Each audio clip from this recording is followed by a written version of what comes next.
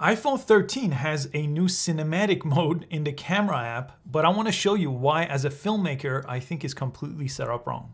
And every iPhone 13 has this option inside a camera. Let me go in here, and cinematic mode is next to video mode. So you still have the regular video mode, but the cinematic mode basically lets you have control over one thing, which is your f-stop. So let me press f-stop here, and you could change the depth of field of the camera by your f-stop.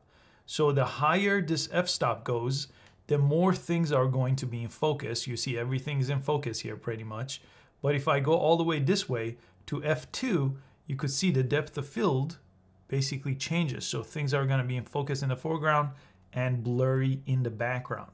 But if you record, this is the messed up part about this. This records in 1080p at 30 frames. If I go back to video mode, so this is cinematic, this is video mode.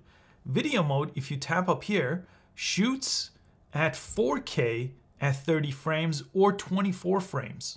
And cinema cameras like this do have this f-stop setting as well. So I could go from 1.5 all the way to f22, and it will basically make things more blurry in the background or less blurry in the background. But the other important things about cinema cameras and 100-year history of cinema is everything is made in 24 frames per second, not the 30 frames per second that the Apple Cinema mode has.